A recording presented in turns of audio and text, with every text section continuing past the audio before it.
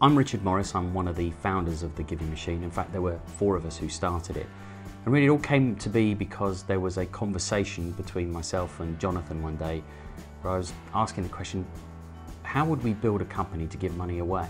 So some of the best beneficiaries we've seen on The Giving Machine tend to be a lot of the smaller community causes.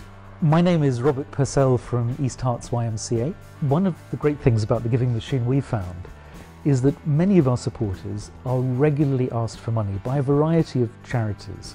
And if you're like them, like me, like members of the public, you think, oh, do I need to give again and again? But The Giving Machine actually has an ability to give for free.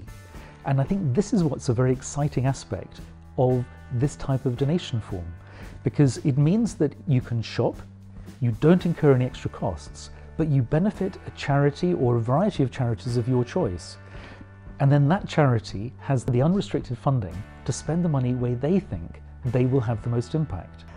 It's a fantastic organisation, and long may it survive. And what it does, it gives us free monies. We're not going to use the money necessarily to pay the electricity bill, but it's taking people out, giving them a more enjoyable older age. I'm Lynn from Hearts Hog Line. So I've signed up for the hedgehogs, but I've also signed up for myself. I've actually been able to give to the hedgehogs and it's not cost me a penny. So it really does help that, you know, even if it's a £5, that will cover a cost for a box of nappy sand and some disinfectant for us. So that's another thing I don't have to worry about.